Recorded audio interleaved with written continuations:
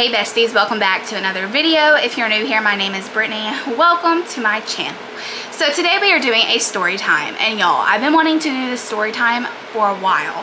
Ever since I did my landlord video. If y'all haven't watched that, go watch it. Basically, me and my husband got kicked out of our place because of garbage cans. It was ridiculous. But yeah, definitely go and watch that. But ever since I did that video, I've been wanting to tell y'all the story about the roommate situation. And y'all, this story is wild, and I just can't wait to tell y'all. All right, so basically our roommate, we're gonna call him Ronnie. Okay, so me and Jaron, my husband, we got a house like when we first got together, and the house was really run down, so we knew that we wasn't going to be there forever. So we ended up getting an apartment with my brother and his girlfriend at the time, and we should have made sure that me and him was able to afford the apartment if anybody had moved out, but we couldn't. So me and my brother and his girlfriend and my husband, we all got into it, and they ended up leaving the apartment. We didn't kick them out. They left on their own terms. We didn't have a way to pay our rent, and we were like, okay, well, we need to find a roommate. We were very, very desperate at the time, y'all. Okay, we needed to figure something out ASAP. So I posted a post on Facebook basically saying that we needed a roommate as soon as possible. So all the people that had commented on my video, they seemed very like suspicious. Like most of them seemed like fake accounts. So, you know, I was very hesitant on a lot of things. But we ended up getting a message from Ronnie, and he seemed like a nice guy. He seemed like he was, you know, he seemed like he was well put together. But we were so wrong, y'all. He texted us saying that he really needs a place to stay. Him and his wife just broke up. Y'all, he didn't even have a wife. He turned out not even having a freaking wife.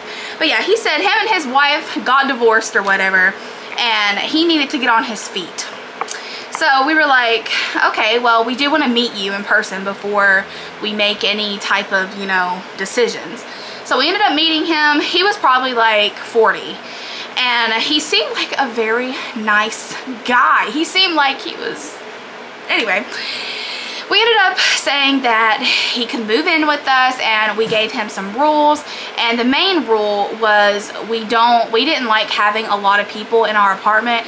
I have anxiety, so a lot of people being in my apartment, I just couldn't do. So that was like the first rule that we put down. And when I tell you, the next freaking day, he moved in. The day that we like first talked to him, he moved in that day. He paid his deposit, like he did everything. So literally the next day, this was probably like 9 or 10 a.m. My husband was at work. It was just me and Ronnie. There was a knock at the door. I was expecting a package, so I thought it was a package. I was like, dang, my package is here early as hell. It wasn't my package. It was his package, but it wasn't my package. So I opened the door, and I'm not even joking, y'all. There was probably about 7 or 8 men that came through my door. They didn't say anything to me. They didn't say, hey, good morning. They didn't say nothing to me. They seemed very suspicious. And they just walked in my door, and I'm just sitting there like, oh my God. Like, there were so many people, y'all.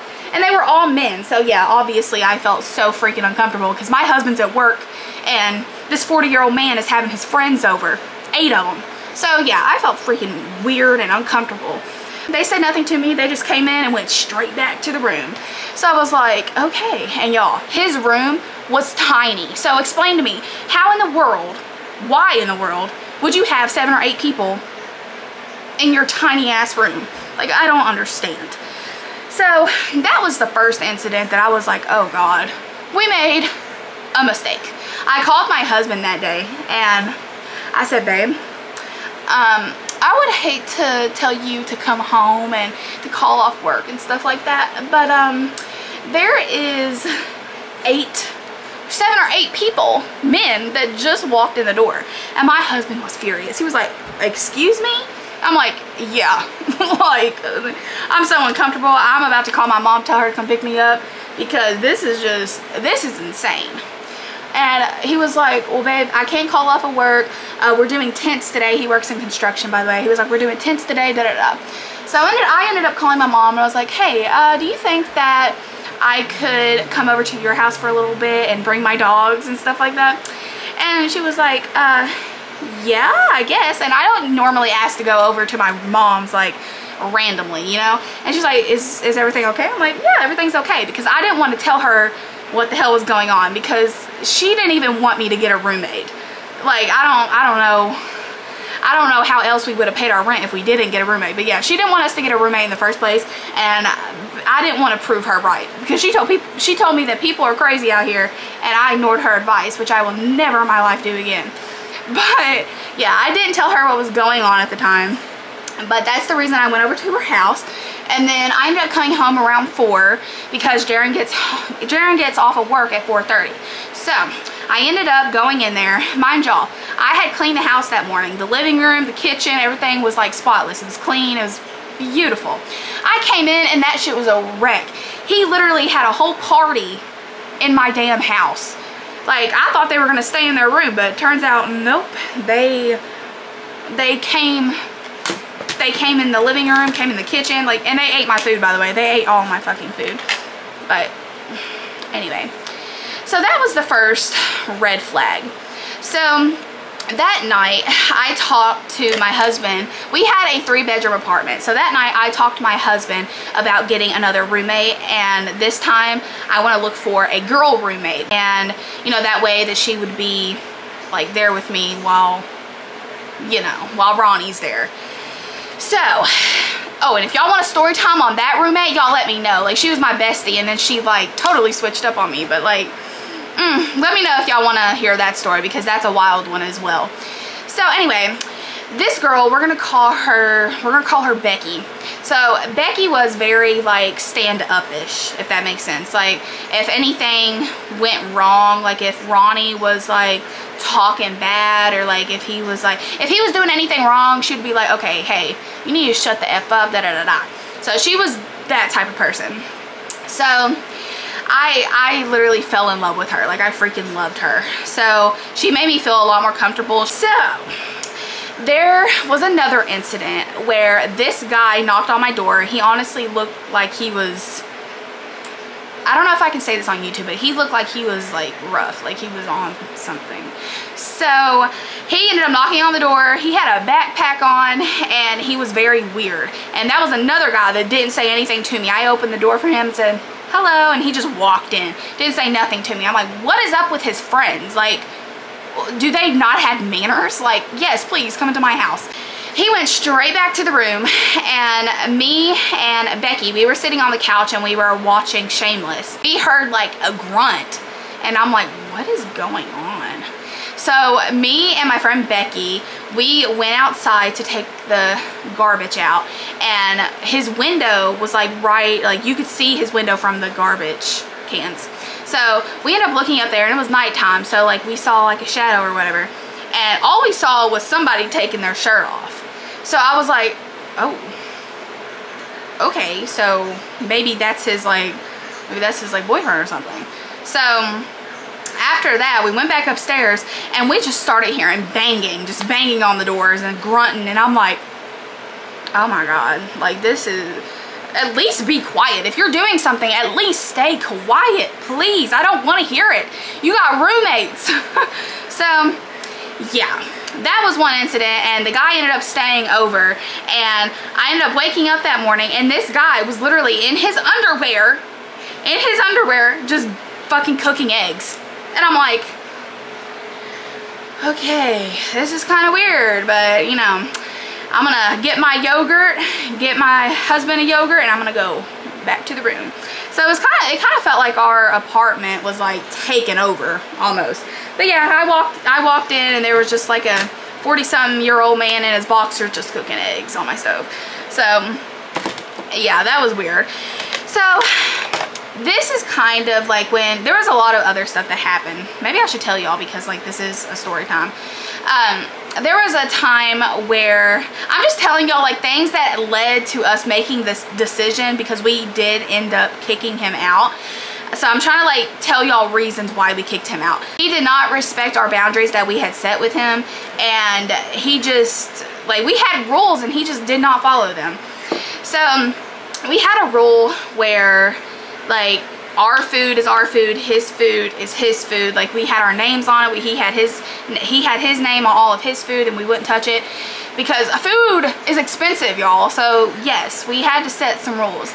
So basically he ended up eating all of our food, him and his friends, because honestly he had friends over every single day.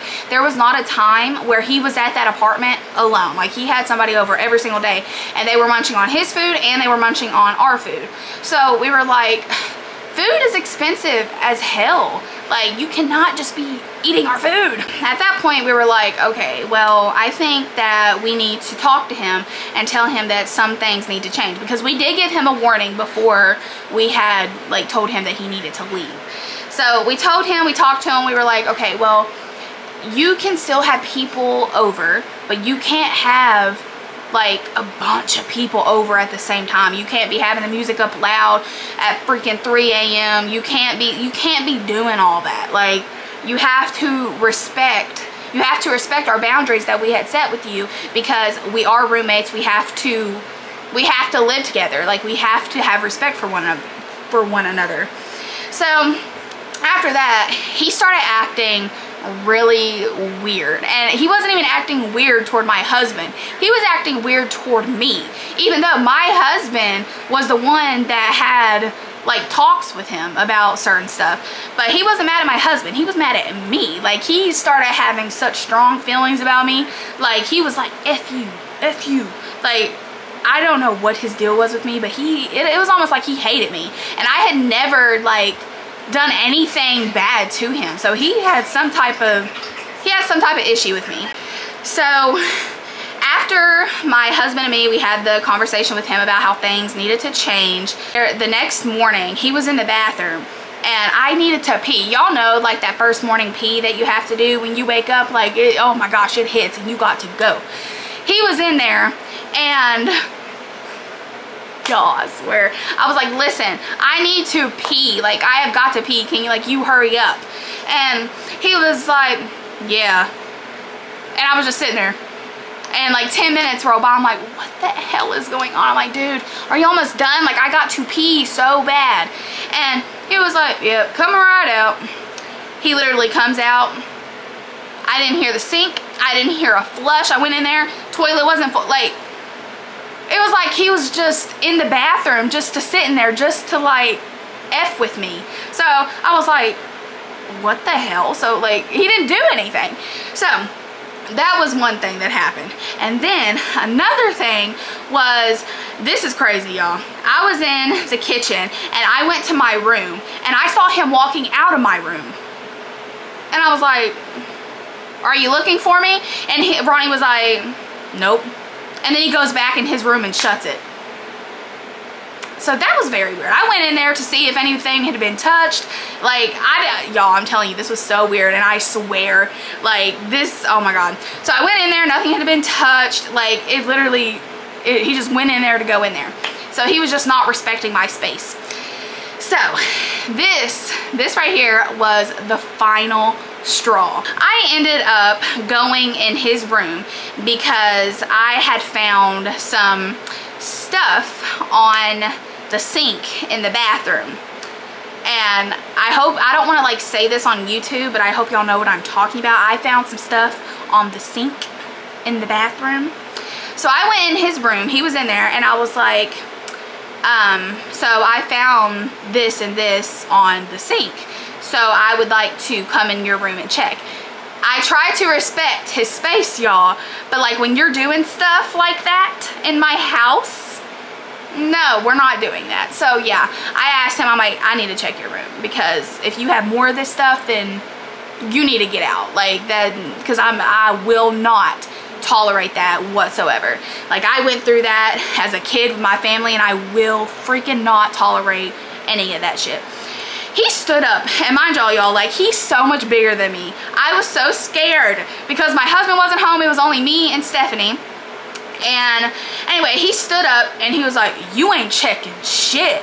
And I was like, okay, well, I know what I just seen, so if you're not gonna let me check your shit, then you need to get out. He was like yelling in my face, and at that point I was so fed up, and I started cussing him out, and I'm like, I'm not gonna deal with this, and da da da. And then he ended up slamming the door on my face, and I ended up having like a bruise right here, y'all. Like, he slammed the door like on my face. Y'all, I was in such like a state where I was pissed off because he had already done so many things and disrespected us so many times, and just to like find what I found, like, at that point I was like over. I was so freaking mad. Like, I'm telling you, I wanted to put my hands on him. So anyway, after that, I told my husband when he came home. I didn't want to text him because he was working. I didn't want to bother him about that because he would have got stressed out and all that stuff. So I ended up telling my husband that we have to get him out like ASAP because I cannot deal with that. My husband ended up talking to him, and he was actually pretty cordial with my husband. And he was like, "Well, give me 30 days. Y'all have to give me 30 days at least." And we were like, "Okay, we will give you 30 days. And that night, he literally said, like, we heard him on the phone, and he was like, "I'm not leaving. They can't kick me out." And we had talked with him, and we were like, "So we heard you on the phone, and what do you mean you're not like going anywhere?" He was like, "I'm not going anywhere." And I'm like, "Well, you said 30 days, so we're giving you 30 days. And he's like, "Nope, I'm not going nowhere." And he just sat back in his chair like this, and I'm like, oh my God. So now we're gonna have to call reinforcements. So I called my mom and my stepdad. I had to tell them what was going on because this shit was just getting out of hand. So he ended up, okay, what was I saying? Oh yeah, my mom and my stepdad, they ended up coming, and they ended up coming in like with a paper stating that he had to leave in 30 days and da da da. This guy stood neck and neck to my stepdad, and they were just like talking, or not talking, they were like yelling at each other. Sorry, I forgot like what I was calling him. Ronnie, he was like reading all types of rights, like his rights and stuff, but y'all, the rights that he was saying was not like facts at all. Like, he was just saying shit. Like, oh my God, he said, "Y'all are being malicious. Y'all are being malicious." And I'm like, "Malicious? You're being malicious. What are you talking about?" And he's like, "I'm not going nowhere. You see this paper?" And he literally ripped it. And he was talking like that, y'all. Like, he was talking like he was a gangster or something. He was like, He was like, "How about that?" And I'm like, oh no. Oh no, no, no, no, no. So my mom and my stepdad said, "Okay, we don't know what to do here, so you're gonna have to call the police." And I'm like, oh my gosh. I said, "I'm not calling the police, okay? I'm just going to print out another paper, and when the day comes, I'm just gonna tell, like, if he doesn't leave in 30 days, I'm gonna tell the police that I gave him 30 days. I'm gonna show them the paper and the date and all that stuff, and they'll make him leave." It all agreed that, okay, we're just gonna give it 30 days, and if he doesn't leave, we're just gonna call the cops. So we were going to wait, but then a couple days later, he had been gone from the apartment. Like, he would stay out super late, and then he would like come home. Like, we didn't even see him for a couple of days, but he still slept in his own bed and stuff. But like, he just left early as hell in the morning, and then he came back super, super late at night. So we were already asleep before like he came. After those couple of days passed, he started like being really weird. Like, he would come in the living room with all of us. Excuse me. He would come in the living room with all of us, and he would just sit there in silence and just stare at us. Like, I'm not even kidding y'all. He didn't watch the TV. He wasn't on his phone. He literally came in the living room, and he would stare at us like this. So we felt so freaking weird. And we were like, "Okay, is there a problem? Like, why are you just sitting there staring at us?" And he's like, "You know what? Y'all are acting so malicious toward me, and I'm gonna show y'all what malicious really is." And me and my roommate, we were looking at him like he was crazy, because like, he sounded like he was crazy. And I'm like, what do you mean? What are you gonna show us? He's like, just wait later tonight. So I was scared as fuck. I thought he was gonna come in our room and like, you know, do some shit. Like I literally was scared for my life, y'all. But because the way he was acting, like you could just tell in his eyes that like something was going on. Like there was something happening within inside him. So I was scared as hell. And then later that night, well, when Jaron came back home, I told him, and he's like, he's not gonna touch you. He's not gonna do nothing. I'll stay up tonight, da da da.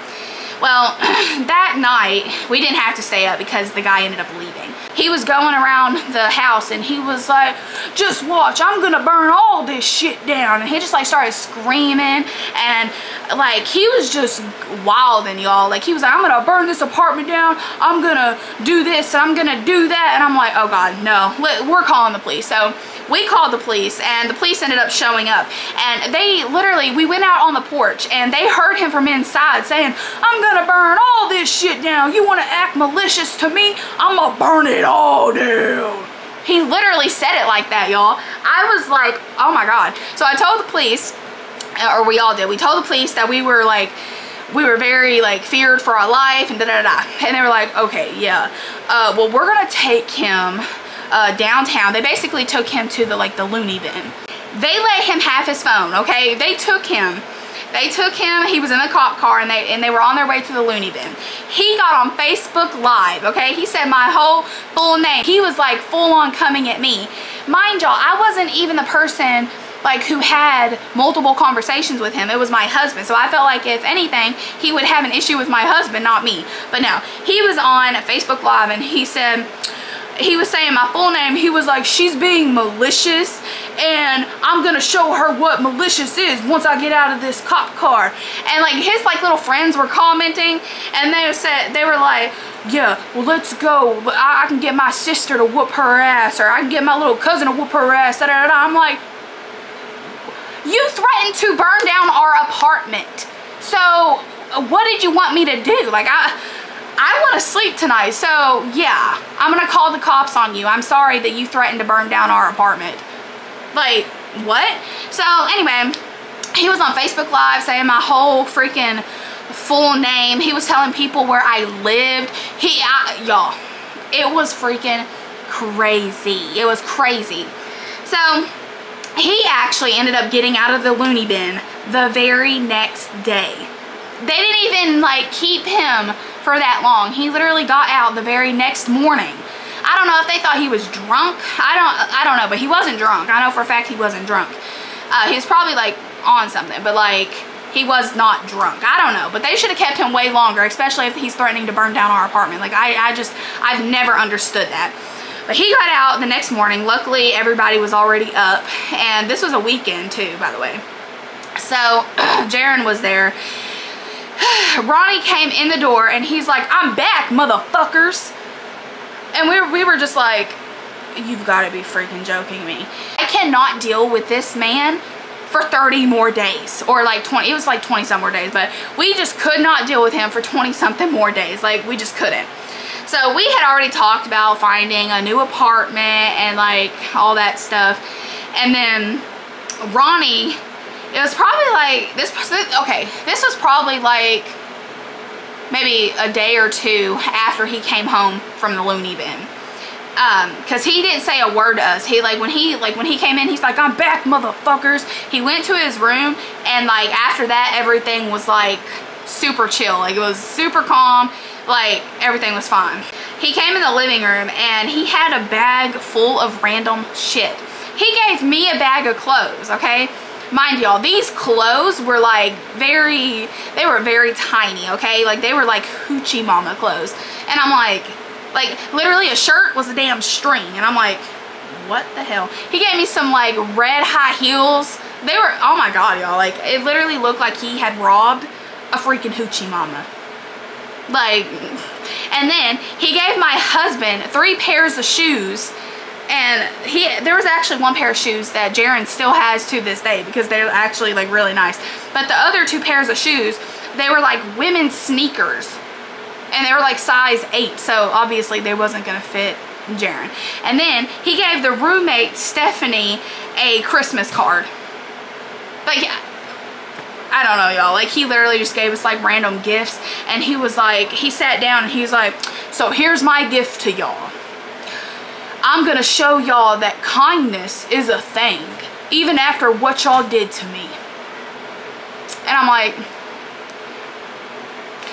listen, Ronnie, you threatened to burn down our apartment. I was like super calm with him. I was like, listen, Ronnie, you threatened to burn our apartment down. We told you to respect the rules that we had set, and you did not respect, okay? So, I mean, obviously it wasn't working, and then that's when he started getting riled up again. He was like, you're acting malicious again. I gave you gifts and you're still acting malicious? And I'm like,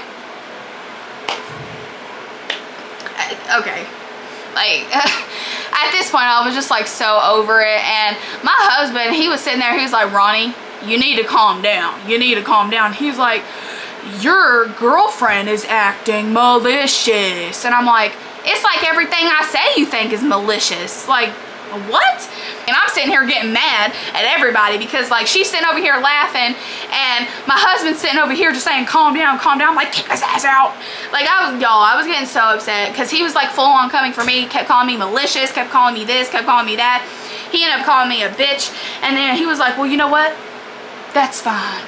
I don't want to be around malicious ass people anyway, so I'm gonna get my stuff and leave. And I'm like, great. Woohoo! Great, leave, let's go. And he's like, you bitch. And I'm like, that's fine, you can call me that, that's fine. I'm just ready for you to get the hell out. And he was like, malicious, malicious, malicious, malicious. Like, y'all, I'm not even exaggerating. Like, he just kept saying the word malicious. And he went in there and got his stuff. He already had everything packed. Like, he came out with like bags, okay? And like, as he was going down the hallway, malicious, holding the bags over his thing, he was like, malicious, malicious, malicious, malicious. And I'm like, oh my God. Oh God, please get this man out of here. Like, please. So he ended up leaving, and he got in the car with somebody, and 3 other guys came back with him to help him like get his bed and like get like a bunch of bags and stuff. And y'all, his friends were also like, they were kind of like him. But it was like a damn army. They all, once they got their last loadout, they were all malicious, malicious, malicious, malicious, malicious. I'm like, oh my God. It's like a damn movie, y'all. Like, literally, all 4 of these men are saying malicious, malicious, malicious, and then they just leave. And then I never seen or talked to the man ever again. Y'all tell me that that's not a crazy ass story. Like, y'all, he was on something, y'all. Like, him and his friends, they were on something, and they were childish as hell. So that was a very weird situation that I never want to have to deal with ever again in my whole entire life. So I hope y'all enjoyed that story time. Oh my God, I didn't even finish my makeup, y'all. This was supposed to be me learning how to multitask. And my camera's about to die. That's great. So yeah, we're gonna do my makeup real quick because I literally just talked the whole entire time. But yeah, y'all cannot tell me that wasn't a crazy ass story, because like, what? How? Like, why are people like that? I'm malicious, y'all. And to this day, y'all, I hate the word malicious. Like, I freaking hate the word. Like, when I hear anybody say it, I'm just like,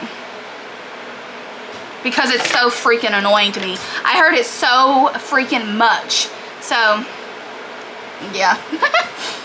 But yeah, I hope y'all enjoyed that, because, and I have a lot more crazy story times, y'all. Like, y'all do not understand.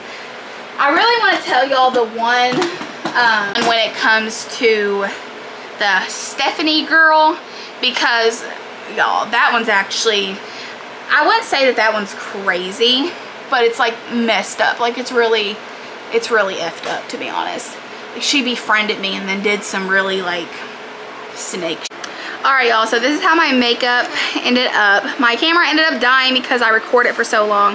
But I hope you guys enjoyed this video. If y'all want more story time videos, let me know down in the comments. Make sure you like, comment, and subscribe, and I will see you in my next YouTube video. Bye!